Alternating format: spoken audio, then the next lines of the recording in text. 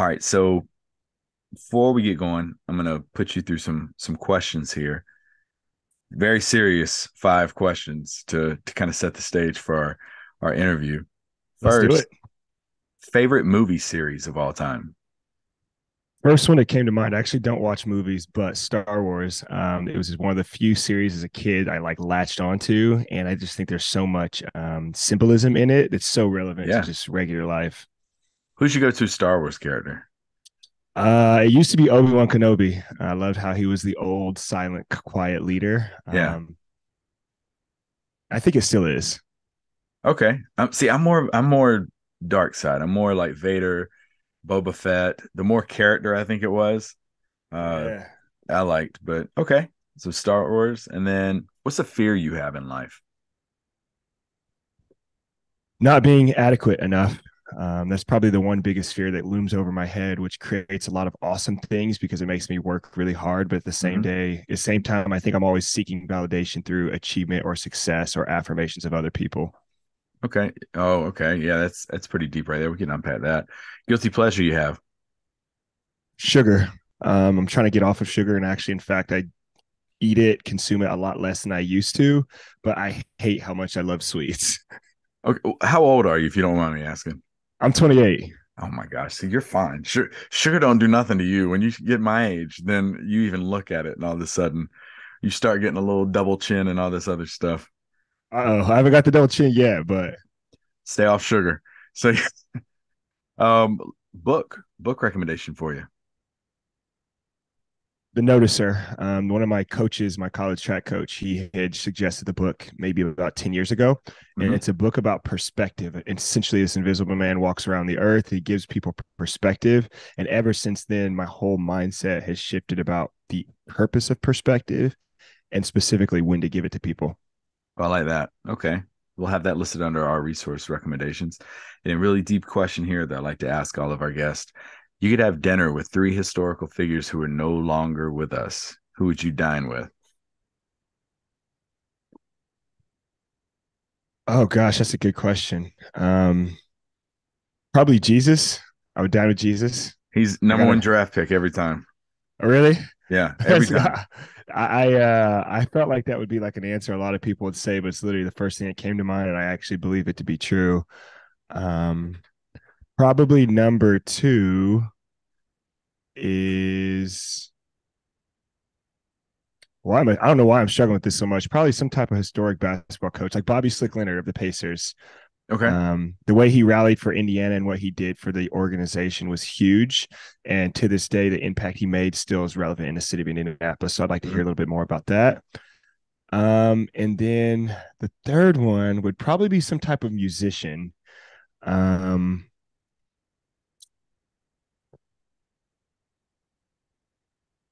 uh, Maybe like Justin Bieber. Let's just say a fun one, man. I don't even know why, but I just think that the way he's grown his brand and scaled his brand is super cool, and it's probably something to be learned from. Okay. All right. And just for our listeners, he's still with us. He's still with us, but we'll Oh, go they with have to be passed. Oh, excuse me. but we'll go with it. I don't want anybody to start like reporting that he's no longer with us or anything. But okay, so that's a good group right there. Now, one thing that I'm really curious about with you is your upbringing. Before we started recording, you mentioned that you grew up Army brat, Fayetteville. So I'm right up the road, like 45 minutes away in Lumberton. So talk to us about your upbringing. What were some of the aspirations you had, and what was military life like for you? Well, to be honest, when we were subject to military life, we were so young that a lot of it I don't even remember. And in Mm, fact, somebody asked me the other day, like specifically, they were like, "What was a memory of your sophomore year of high school that stood out to you?" And my sophomore year of high school was 12 years ago, but even then, I couldn't really remember yeah, any specific moment. And so I'm a little disappointed to say that I can't remember much of my upbringing. However, I will say that as a young person, I don't think I really had ambitions because I didn't understand what they were. I didn't consume a lot of media. I didn't consume a lot of music. So what I had was what I saw. So for me, it was just kind of more of a mindset of survival. yeah. Well, you mentioned survival. I saw you were left by your parents. What was that story about? Yeah. So My brother and I, we were left by our parents, and we ended up being in rural Indiana, so Seymour, Indiana, Jackson County, Southern Indiana represent. And How'd that you get was an from interest. Fayetteville to Indiana? Well, so my grandparents had roots. My mom was from Seymour, Indiana, Hmm. and that's where she was from. But then, of course, she moved out with my father to North Carolina when my brother and I were had. But they just decided the parenthood thing wasn't really for them. And next thing I know, we go from a predominantly Black Hispanic area in Fayetteville to like 98% rural white space in Seymour, Indiana. Mm. How old were you? I was old enough to remember, so probably somewhere around elementary to middle school. Um, I want to say fourth or fifth, but we were also on and off going back and forth between Indiana and North Carolina a Yeah. lot. So for my brother and I, we were never really completely confident or sure where it was going to be that we were sleeping at. But shout out to my grandparents because they always stepped up and they always showed up and they showed us a lot of love that certain kids that move around a lot are void of. Yeah. You mentioned your grandparents took you in, and you, as you mentioned, growing up as a black man in a predominantly white area, prejudice, I mean, discriminate. What all types of stuff did you have to endure as a young kid? Well, see, my closest friend actually was Hispanic, so we were kind of in it together. It was one of those things that there weren't a lot of melanated or brown people in our space, but that's definitely something we related on without even recognizing why. And so Wow. we were unpacking this maybe about 6 months ago, really trying to dig up some things in our past we went through or that we faced and that we struggled with. And one thing, it wasn't particularly that we were constantly racially attacked or anything like that. I mean, of course, you get the random slurs all the time, but to me, that's not what like true prejudice is. We kind of saw it in the things that weren't said. We recalled a math bowl experience we had where myself, my Hispanic friend, and my Filipino friend were all paired in a group together. Okay. We remember being put in the back corner of the class, and we always just remember like never really getting the support, never getting the encouragement, never getting the attention that we needed to believe that we were smart. So we never considered that we were athletic. We never considered that we were smart, not because people were telling us that we weren't, but because people never were telling us that we were. We weren't having that constant encouragement that perhaps some of the other students that had the perfect upbringing or had that image that fit the narrative of the school, some of Yeah. those things were left out. And so now as an adult, we're recognizing other spaces in our life where we look for that validation or those affirmations because we didn't get those growing up in our school systems. Mm. Yeah. And it's just that inclusion, I guess, more than anything else. That inclusion and that affirmation to push you forward. And you mentioned earlier affirmation of others. Do you think that's something that stems from your childhood, like constantly seeking that out based on what you just were talking about a second ago? Well, if I'm being completely honest, it's one of those things that as an adult, I tried to deny the reality of it and say, oh, I don't need anybody to, alpha male. Just I me got this. internally. Just Yeah. me, lone wolf. I'm the one. I'm just going to encourage myself. I'm going to go after it. I'm going to get it. I'm going to do this. I'm going to do that. But then I would find out there was always like this cliffhanger at the end of Mm. everything that I would do of like, hey guys, how was it? And of course, the entrepreneur, the tech guy in me, the sales guy in me makes me want to assume that, oh, it's just because the feedback loop hasn't completely closed. It's Yeah. stopped. But the reality of it is I needed affirmations. I needed some love. I needed people to tell me that. And until I could diagnose that and see that, I'm walking around with a blind spot and I'm chasing affirmations in all the spaces that are not actually allowing me to progress forward as a man. Mm. Okay. And I mean, you talk about like getting hit with something that you got to struggle and fight through and needing people there for you. As a teen, you were diagnosed with stage 4 Burkitt's lymphoma. What do you remember about that whole experience? And because like you said, I believe on your bio, that was pretty much a death sentence for you at that time. Yeah. And the crazy thing is I didn't find that out till after the fact. I didn't realize how serious it was until Really? I start connecting the dots backwards. Because you're 14. All you really care about, well, at least all I cared about 14 was girls, sports, and hanging out with my friends. Mm-hmm. Everything else was kind of invisible. But I remember that day when I got a note when I was in class to say, "Hey, Iman, you have a doctor's appointment." I'm thinking, a doctor's appointment for what? Well, flash forward the previous year, I couldn't open my mouth more than about a little over, I think the number was like 6 centimeters. So it was a really small mouth. So I had to pull my food and just push it through my teeth or just drink liquids to have food because I actually had a tumor that was compounding and not allowing my mouth to open. So that was for And about then a year you had to do that? yeah, about 8 months to a year, I kept getting Wow. misdiagnosed with like TMJ, all these other things that weren't actually what I was struggling with. And Yeah. then when I would get food down, I couldn't keep any of it up because I had multiple tumors around my pancreas and my stomach that were just sending the food right back out. Um, and so I was pretty malnutrition, like my energy, I was not much sustenance. I actually had to quit basketball because I actually in my mind going back to what I said before, nobody was telling me that I was actually an athlete. So in my head, I'm thinking, I can't keep up with these other guys because they're better than I am, Yeah. or they're stronger than I am, or whatever this thing is. But the reality of it is I just didn't have enough sustenance in my body because I couldn't eat.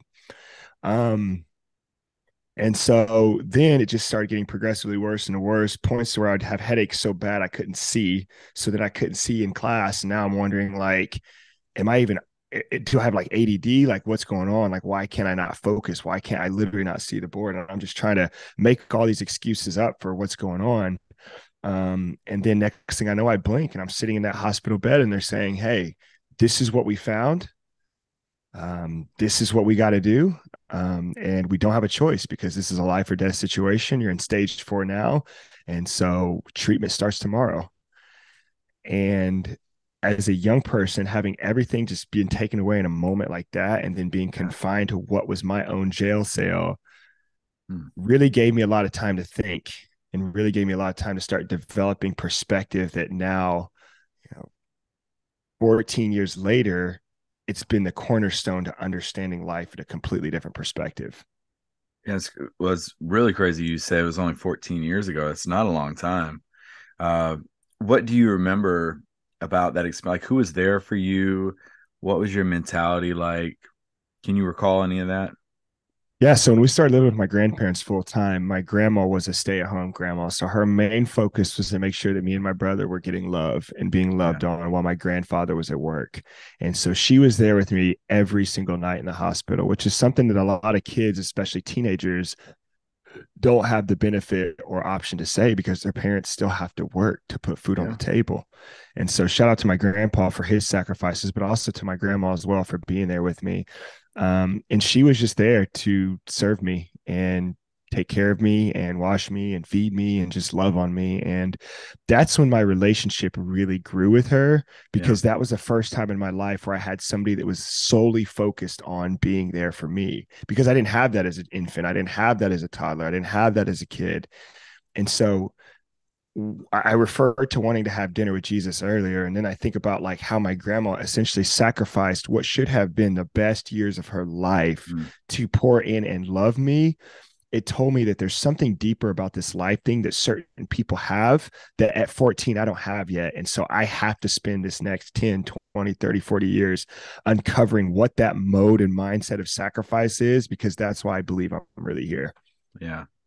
Wow, that's good stuff right there. And yeah, just someone being there for you, being selfless. And I mean, it's incredible that at that time, that's when you really got someone to really buy in and pour into you that first time. Your parents, do you talk to your parents to this day? So I've recently, crazy enough, got back in contact with both of my parents. Now, do we talk often? I can't say that we do, but Yeah. it was actually kind of a crazy story about how I ended up meeting my dad, if you care for me to share. Let's do it. That's what we're here for. Yeah, so I own a faith-based clothing company called Believe Brand, and what we do is we sell very minimal logos and subtle designs, but it's basically the whole point of it is to start conversations. So whether Mm. you believe in God, whether you believe in Jesus or not, that's why we don these logos. We wear them on our stuff, and so during the pandemic, a friend of mine, a lot of people were reaching out saying like, "Hey, I'm tired of my 9 to 5 job. I want to go start a side hustle. Let me go ask Iman how he built his clothing brand." Mind you, I was 3 years in it at this point already, so I'm sure my advice was terrible. But um, I had a friend that had come over, and it was I don't know about you, but for me during the pandemic, hours didn't exist. It was just a day. Yeah. So This was probably about 10:30, 11:30 at night. My Longest friend, leave of my life, basically. right? Yeah, literally. I'm just gonna call mine sabbatical since I learned so much. But I was talking to my friend, I was teaching her, I was saying, hey, look, to have a successful brand, you don't actually need a successful social media funnel. That's a way to be successful in e-commerce, but it's not the way to be successful. I Hmm. said, let's go through and check out some of our customers. And so I saw this name. The first name I saw, it was an African name. They had an LA billing address, but a Chicago shipping address. I'm like, oh, this is an anomaly. Like this person obviously has a name that is not, I've never heard of it before. So that tells me that there's something different about this person. Okay, cool. They live in LA, but now they must be visiting Chicago. So they must have a lot to learn. Let's look Yeah. at this customer profile. So we pop on their Instagram, and like a lot of people over the age of 50, they only had one Instagram picture. And it was like a blown up picture of their face.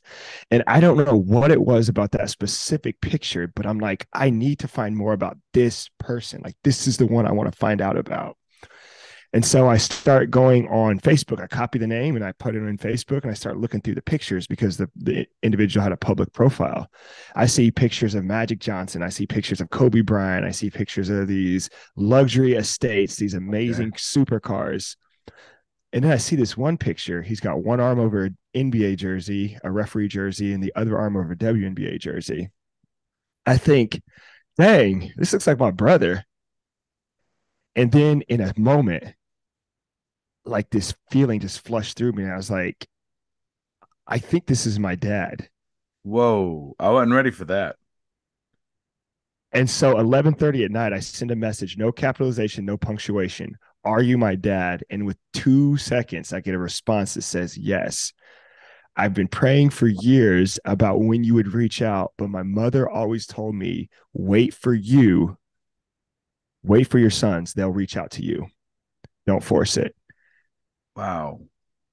And next thing I know, I'm in a conversation about his trauma that he went through in the military, having survived certain things. We're talking about his experience as a DJ, which anybody doesn't know, I'm also a professional DJ. He starts talking about his experience in the NBA, in the WNBA as an official, and I just realized, like, wow, like we have so much in common, even though the only thing that we have in common right now is our biological ties. Because I didn't Yeah. have him as an example to look up to because, unfortunately, I just didn't have that privilege of having a dad in my life. And so, um, yeah, do I talk to my parents much more now than I used to? But I just can't help but not share that story sometimes because just how crazy everything came out. Jeez. No one else on the face of this earth would have gone to those links to find him like that route. Everybody else would have done what are the little DNA test or whatever, Yeah, the ancestry tests. ancestry.com, or there would have been like, Yeah. my family tree, I can't fit. But wow, that's honestly in the 100+ episodes I've done, this is one of the craziest stories I've heard. I mean, I really mean that. And one of the most inspiring stories. So that's super cool. I appreciate you opening up and sharing that. Um, was that when was that? No, you said during the pandemic, so Yeah. 2020. So it's 2020. And the crazy part about it is my father had actually learned the lineage of his name. And so his American name, he changed. So he had four African names. And that's why I never recognized, I couldn't find him on the internet whenever I searched for him or anything like that, because he wasn't under the alias that I had always known him to be under. Yeah. And so to me, that was the craziest part. Wow. And his time in the army, was that during like Desert Storm? So it would have been between 91 and 98, I would believe. Yeah, so he was probably getting in there around the time of Desert Storm. That was February 91. Okay. And did you ever find out what he did in the military? No, actually, I have yet to ask, but I'm gonna add that to my bucket list of like 100 questions I have. Just as a man, I just always wanted to know. I've just always Yeah. been curious stuff. I would definitely say like throw that out there because I know so many people who like my dad was in the Navy and I never really talked to my dad about what he did in the Navy until I ended up finding like paperwork and stuff after he had passed. But if I could just sit down and talk to him about his time in service, I'd love to see that because back then that's that Vietnam leadership era. And that I mean definitely. Mental health wasn't a thing people talked about.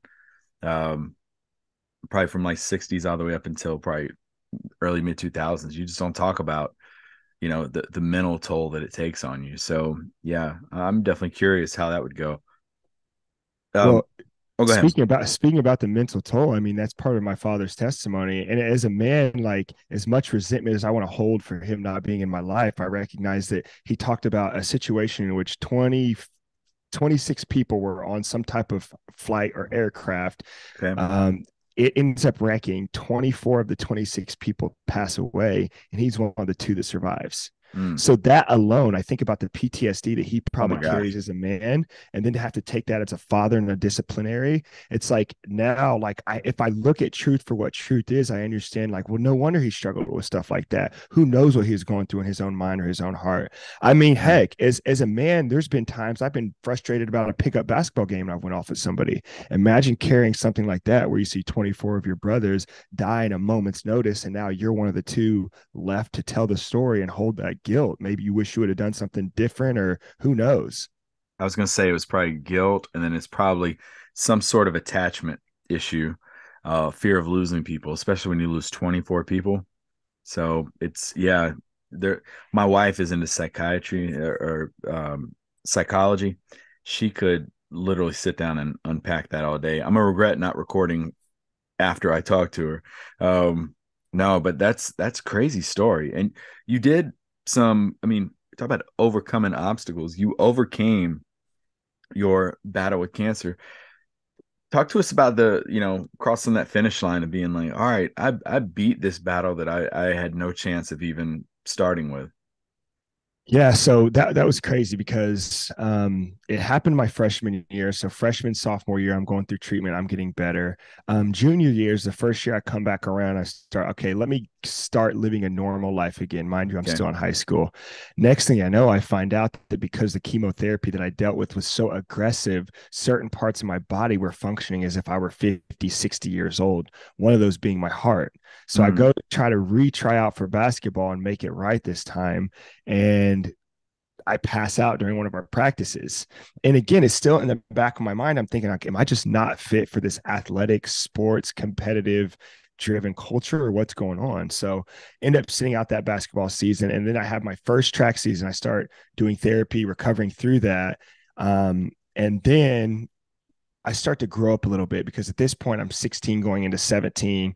You hmm. start to get a couple muscles, even though you don't lift, and Yep. you're getting your You man got that foot. skinny swole. You know what I'm saying? That Yeah. skinny swole, exactly. Senior year comes around, and I don't know what it is, but a switch just flipped in my life and in my body. And it was the first year I've actually had multiple months where I could actually train towards something. Hmm. And next thing I know, and I don't say this to aggrandize myself, but just to tell the story. Next thing I know, I'm much more competitive in a physical space than I've ever been in my life. And because I start to catch my affirmations and my value in that space, I even recognize it's carrying over to my academics as well. So I'm showing up feeling like the man when I'm taking my test. I'm showing up feeling like the man when I'm on the track, when I'm on the Yeah. court, when I'm talking to girls. Like everything seemed to finally start working out. Yeah. And in my mind, I'm thinking D1 or bust. Long story short, I got zero D1 offers. The one offer I got was a Division II school, and it ended up, even though I was very like begrudgingly attending this university, it ended up being one of the best decisions of my life because I met the two biggest mentors I ever had. Well, flash forward to my freshman year of college. Next thing I know, I get diagnosed again with cancer. And I'm thinking, Mm, like, it's like, this cannot be true. Like, I just spent this whole year working toward this thing, grinding it out, working on my diet, doing all this little stuff. And in a moment's notice, yet again, it was taken away from me. But this time it was so much different. I was kind of confused the first time. And the second time, I was pissed off. I was angry. I was mad. I was frustrated. yeah. And that was the first time in my life where I actually started having like anxiety and I started having like mental struggles. And then they tried to clinically diagnose me with depression when I was at the hospital. And in that moment, it's almost crazy for me to say that it wasn't cancer. that made me feel like enough is enough, it was when they diagnosed me with depression that enough is enough. Because I knew in my mind I had never been depressed before. Like, I am not a depressive person, and I am not one of those people that carry that depressed chemical imbalance in my body. I just believed, I could not believe that to be true for me. And so that's when I really started diving into that conversation we were talking about earlier about perspective. That was the first time I got that book, The Noticer, my Mm-hmm. sophomore or my freshman, sophomore year of college. That's when I first started to connect the dots about my faith and my spirituality. That's when I first started to connect the dots really about what my grandma was doing for me and how much she was serving me. And I kid you not, I keep talking about these moments in my life where switches flip. That was a moment in my life where I was like, I don't care what diagnosis I have. I don't care what affirmations I have. I don't care what is on the other side of any of this stuff. I refuse to continue to live a life that's about me and feel this empty when things are taken away. But one thing people cannot take away is how I treat other people, how I serve other people, how I show up for other people, the type of questions I'm asking, the type of conversations I'm doing, or anything I'm doing for everybody else. And so when I took the focus and pressure off of me and healing myself and getting better, I actually found on the reverse, I was healing, getting better, and feeling a much more holistic life experience.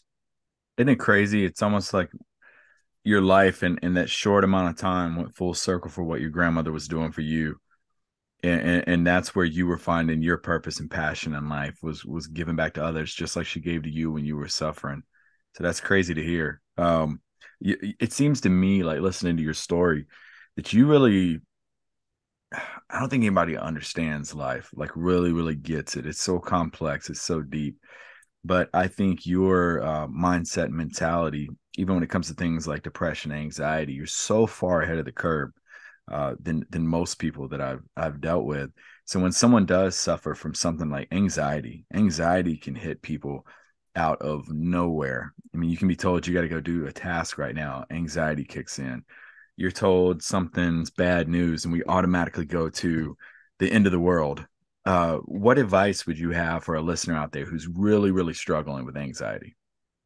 Yeah, well, I think the first thing that we have to do is we have to confirm and agree that anxiety is a real thing and people Mm-hmm. really struggle with it, and it can really ruin lives, ruin careers, ruin marriages, relationships, and everything. So, number one, acknowledge the fact that you have it.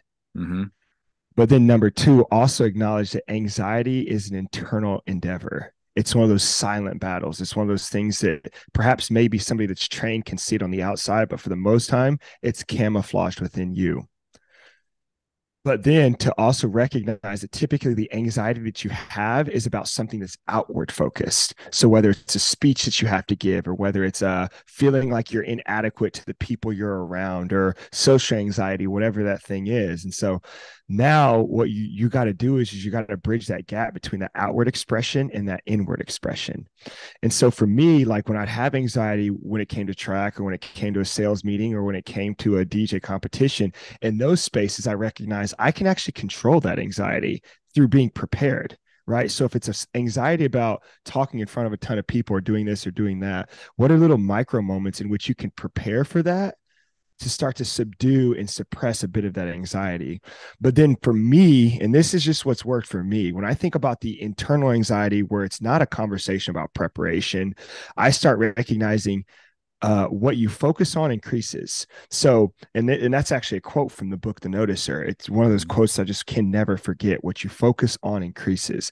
In the moments that I'm having that anxiety inside of me, I notice I'm focusing on me. I'm making everything about me, and I'm literally sitting in that space of low or stress or whatever that is. But when I shift my focus and I start focusing on people outside of me, now all of a sudden I start to realize that that begins to relinquish that a lot. Now, that doesn't mean that you don't still fill up your cup and you make sure that you have what you need to do what you need to get done. I'm not saying that at all. But what I'm saying is, once you have already taken the time to take care of yourself, make sure that you take that focus off of yourself and Yeah. watch how things change. Yeah, that's really good advice. That's had a previous guest who said it's almost like wearing that helmet with mirrors, and it's all focused on us, and you're going to continue to struggle if you don't start to pull those mirrors and focus them outwards. on other people. And we're built as society, I mean, with social media like it is, for us all to wear that helmet. Um, yeah, that's good stuff. What you focus on increases. Yep. So next thing for you is let's talk about some of this. I mean, great stuff you're doing out there. Like you built a highly successful tech company. Talk to us about that piece. Yeah, so talk about a feeling inadequate, right? Yeah. A young black man in technology, you just don't see it very often, and so that was another situation. And every time there's been any type of achievement in my life, there's always been somebody specifically, in most cases of the majority, that has taken me in, allowed me to be me, and I almost call it like a shape up, like when you get, your beard lined up or whatever. They've always shaped it up to a point where it can still look like me, but then be presentable in a way that allows success to happen. So with technology, I was blessed with one of the best business partners. It was a software engineer, software developer, spent years in code, but he just needed somebody that had a little bit of swag. He needed somebody that could communicate and help him push his vision for his product out to the market, sell that, close those deals, get that feedback, and learn how we could build a different project or a better product, I should say. And so that was one of those really big moments in my life, because that was like the first time I thought that I was doing something that was like on a massive scale, Mm. not just like a small community scale, but on a massive Yeah. scale. And I guess it's all relative, right? How what massive is, but that was such a fun experience. I can't lie. Probably one of my favorite life experiences was being a part of that tech company. And there was only two of us. Really? Mm-hmm. How long were you working with that? That was about a 4-year project that we ended up working on it together. Wow. Was that during the pandemic as well? So it was it was like a couple years before the pandemic and then leading up through the pandemic. And so then once things got to that like semi-normal stage, that's when Yeah. we ended up doing different things after that. Speaking of the pandemic, I love to ask this question. What was the biggest thing you learned about yourself during that era? How much time I waste for sure. No kidding. How much money I waste, how much focus I waste. I mean, at that point, I guess it was easy to be distracted like on your phone, but as far as like all these trinkets out in the earth, you really didn't have those. Yeah. So for me, I recognize that like I'm kind of a lot of my success has been a lot of luck. Like, yeah, I worked hard, but I didn't work like obsessively focused hard. Hmm. And so when I say my days became my nights, that was like the first time where I was actually sitting down working on specific DJ skills for hours on end. That was the first time I'm actually learning specific technology and SaaS moments hours on end. That was the first time I was actually working out and refining my body in a way that would make me stronger as a man hours on end. And so Yeah. that's when I learned it doesn't actually take a lot to be successful. It just takes a lot of focus in a specific amount of time. Yeah. I feel for anyone. I've had friends, I've had family who've been who were ill, and I know people out there have lost family members during the pandemic. But I think it was really it was the ultimate test of like for us to measure internally where we were at with our lives. Some people came out of it and they're like, I can't stay in this house with this family days on end. They're absolutely driving me crazy. Some were saying, I got nothing out of it. But so many people I talk to are like, I really excelled, or I picked up a new trait, or I got better, or I realized instead of me wasting all this time, oh my gosh, the silver lining is this was like a blessing in terms of having this happen to me, to where I could understand, I could change kind of the trajectory of your life moving forward. And you've done some awesome. I mean, you mentioned the faith-based retail company that you have, Believe brand. How did that brainchild get started there? Yeah. So specifically the retail company or just businesses in general? Yep, the retail company.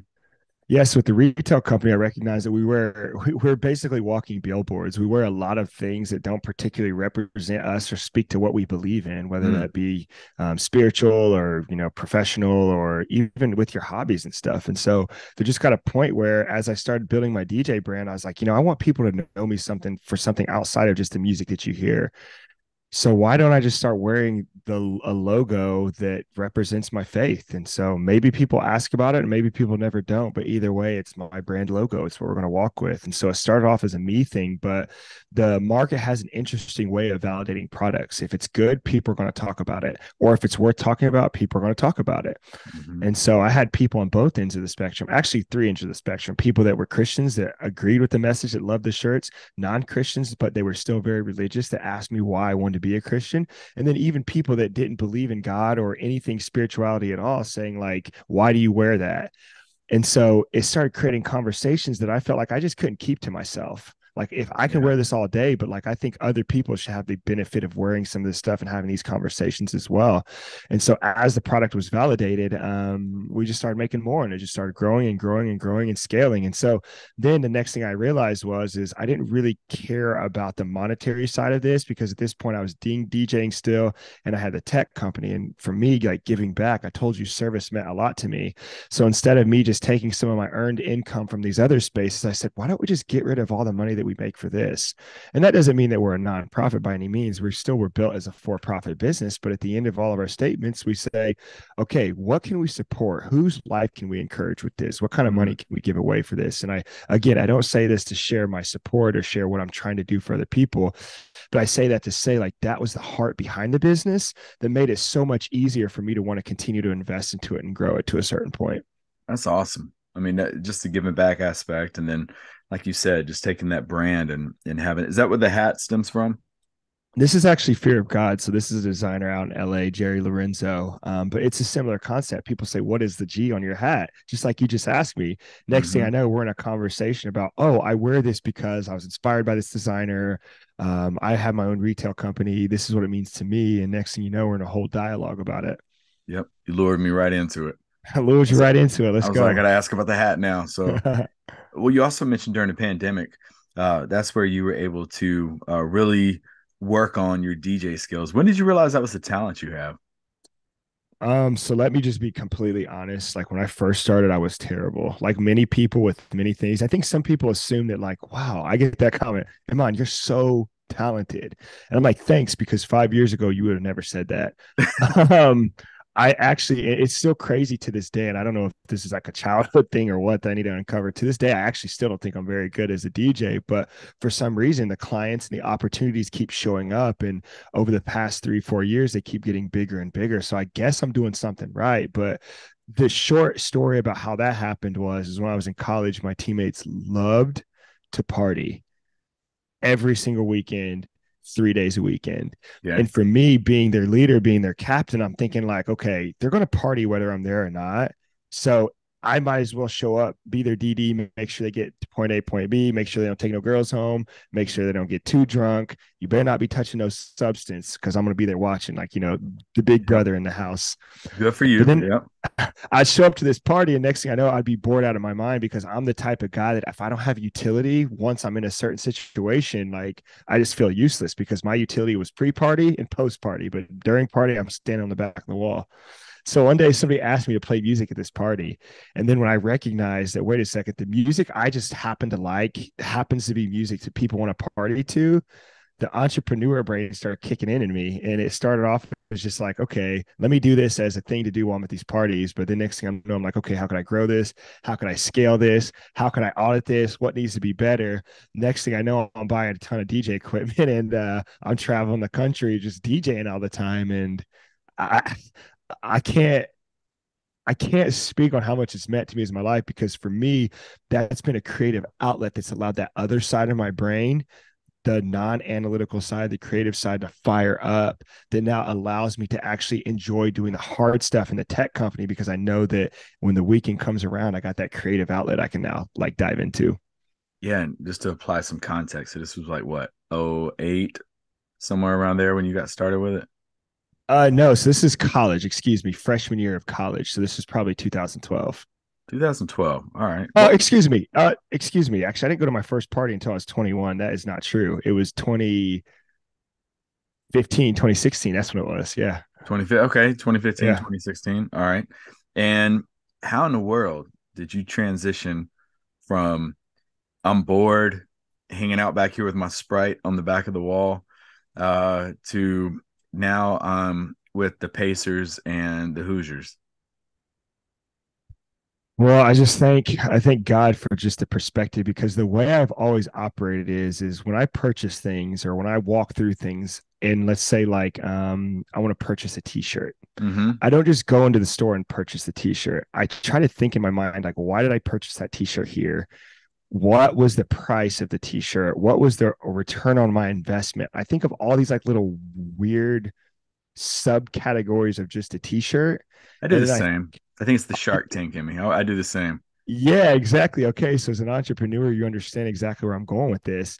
And so as I would look and I would see my product, what I'm doing as a DJ, and as I'd listen to other DJs because I came hyper focused. I'm sure you're like this with podcasts now too, Mm-hmm. because you're in that space, you're hyper focused of what everybody else in that space is also doing.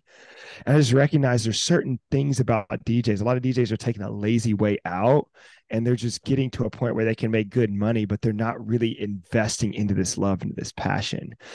And then I thought, well, what if I took what I learned from the business person as a technologist and what I'm learning as a creative watching these other DJs and marry that relationship and then start pitching and proposing and reaching out and doing marketing campaigns about my brand as a DJ. And that's when I started seeing like all these opportunities unlock that I was completely invisible for before. Mm. How in the world did you land those gigs? Like, how did that happen? Did the Pacers call you? Did Indiana get Coach Knight on the phone to recruit you? Like, what in the world happened there? All right, I just need all the men that are listening to this to close their eyes and imagine the girl of their dreams knocks on their front door and says, I want to marry you. Okay, And she checks all the boxes. What are the likelihoods of that happening had she never met you or heard of you before? very unlikely. I would almost say zero. Yeah. And so like people see that and they think like, oh, the Pacers must have reached out to you or heard about you through this thing or that thing. Like, no, this was years of being told no. This is sending email. This is showing up to the arenas. This is showing up to the games, writing out like, hey, this is my report on the game and what I think could have went better from an entertainment standpoint. And them saying, no, thanks. You have no experience. No, thanks. We've never Mm. heard of you. No, thanks. It's not in our budget. This is with IU and Pacers. This is multiple years of constant follow-up, constant pitching, constant networking until somebody said, all right, Iman, we're going to give you a shot. And the shot they gave me was like bottom line. You bring your own gear, you DJ outside of the arena as fans walk past for like 13 seconds. And if you like it, but if we like you, cool, that's about all we're going to give you. But literally putting everything into that one experience, even though I had no idea what was going to be on the other side, people recognizing, wait a second, this guy's literally taking this as if he's DJing outside of a regular season game and he's treating this like he's about to DJ for the Super Bowl. Like Yeah. this guy really cares. And through them noticing that I cared and through them noticing that I've been putting years of investing into this thing, now all of a sudden they give you a bigger yes, and then a bigger yes, and then a bigger yes to the point where now I look back and I can say, oh, yeah, I had this all planned out. But 3 years ago, I wasn't doing any of this. I had no clue it was even Mm. possible. Just persistence. Persistence and persistence overcomes resistance. And once you learn that, you understand that, and you create a plan of action to do that, you find out now you have purpose for all those random nights where you're staying up for long hours, investing into that thing you truly believe in or you enjoy. Yeah, and we talked about being with the Hoosiers and what happened when my Tar Heels went up there this past year. But I've noticed that though because so we go to North Carolina, they got a DJ at their games, an entertainer out there on the court. Georgia Tech, we just went there on Saturday. They have one as well. You're starting to see a lot more colleges incorporate that in as opposed to just the old school cheerleaders run out there dance. Uh, the PA announcer tells you about their local sponsors, so it definitely does add a different vibe to it, which is really cool to see. Um, for you, question here. What what is next for you? Like what's that next big thing you want to do? I don't know if you it's a curse and a blessing, but Mhm. sometimes it never seems like enough is enough, as if there's always something bigger to achieve or bigger Oh to yeah. obtain. And I had to just take a step back the other day while I was at Assembly Hall and just look around and be grateful. And so I think the immediate thing for me to do right now in this season is to be so grateful for these opportunities that have been given and I've been allowed to be a part of. But then also, I got to figure out, like, if we want to keep scaling this and we want to keep growing this, I really want to give my best.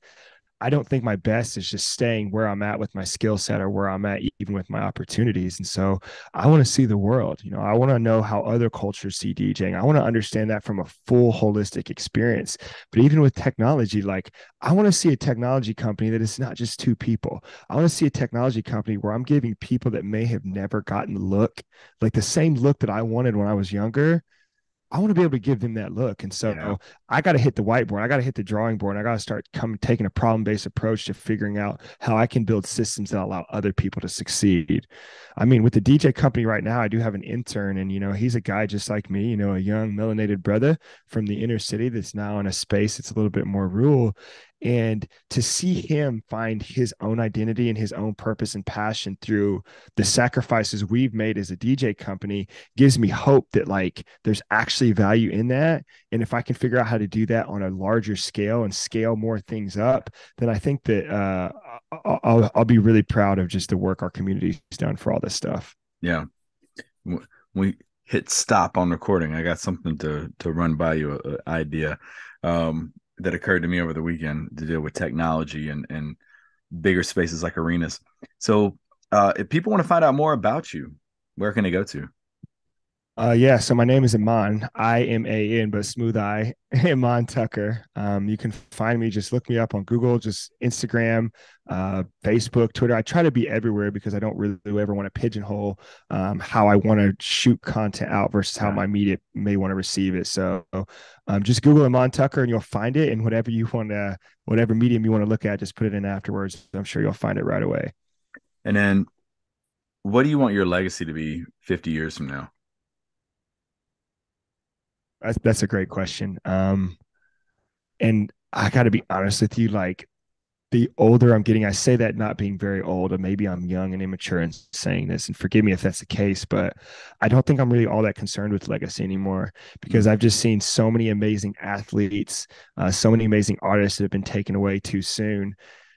Their legacies become almost invisible. You think of somebody like Michael Jordan, who is hands down one of the best players ever. People are already second guessing whether or not he was the best player ever because we got guys like LeBron James just doing things different. And actually, I asked my 8-year-old DJ student, I said, "Hey, have you heard that new Justin Bieber song?" And the young man said, "Who's Justin Bieber?" Oh, makes And me so feel old. you just think about, like, all this impact that these people have come before us have done, and, like, at some point, whoever was the richest man 300 years ago, we don't even know who that person is. We can't even identify It's that. very So what true. is the value of legacy? And so at this point, I don't even think it's about Mm. legacy. I think it's about maximizing impact while we're here where our feet currently are. Yeah, it's very true. Like even if you look at we're big into movies and even sports and stuff like that. You can mention a basketball player from the 50s or 60s and said it was one of the best ever, and it's like you automatically write them off because of that era, discounting everything about them and everything they put in and the time and effort and all of that. And you're like, nah, could never cut it today. That's crazy though. Yeah, and shout out, just real quick, shout out to Quinn Buckner. So I told you I'm affiliated with IU. I'm Yeah. affiliated with the Indiana Pacers. Yeah. Well, he approached me the other day in the arena, and mind you, forgive me, Quinn, so much, but I actually didn't know who he was when he approached me. And he said, "Hey, man, what's your name? Where are you from?" We started talking a little bit. I said, "What's your name, sir?" He's like, "My name's Quinn Buckner." And I remember hearing the name, but I knew Quinn Buckner as the reporter, as the He play-by-play was on the analysis. 76 team, I think. Exactly where I'm going with this. Yeah. But then I find out he was an NBA legend. He was an Mm-hmm. IU legend. And these are things that I'm trying to embody and really be a part of. And I didn't even know who he was. Like, Mm. shame on me for not understanding my history. And props to him for all the things that he's done because Indiana people should know who Quinn Buckner is. But I just say that to say, like, that's the sad part about legacy sometimes. As great as you are, it seems like young people only really know what's relevant to them in the moment. Yeah, my class the other day, we were talking about something, and someone brought up Patrick Swayze, and people were like, "Who the hell's that?" Oh Um, no. yeah. So yeah, makes you feel old, but yeah, I can't thank you enough. I appreciate you taking time to do this. Folks, definitely go check them out. Give them a follow. All the social media platforms. Final comments for our listeners. Yeah, just whoever's hearing this, number one, thank you if you made it this far. It means so much to me for people just to listen, for me to have a chance to share my story. And I don't know what it is that you're going through or struggling with or want to overcome, but just know that if you give it your consistent best effort, the one thing I can promise you is that things will be better than they were before you started. So thanks for listening. I mean, you got a good podcast voice. You would be good at podcasting. Oh, well, thank you. This is my first go around with it. So Really? just with the podcast circuit, I should say. Yeah. Yeah. No, I mean, you just different theme than mine because your voice, your pipes are a little bit better than mine, and then you got the DJ and technology skills. So as long as you're not like another category, I think you've definitely, man, you could do some good stuff with that too. Man, well, thank you so much. Well, folks, I have enjoyed this episode. Make sure you head over to whatever your preferred podcast platform is. Leave us a review if you like what you're listening to. Also, support us on our YouTube channel. And, folks, we will see you back next week with a brand new episode of the Shadows Podcast.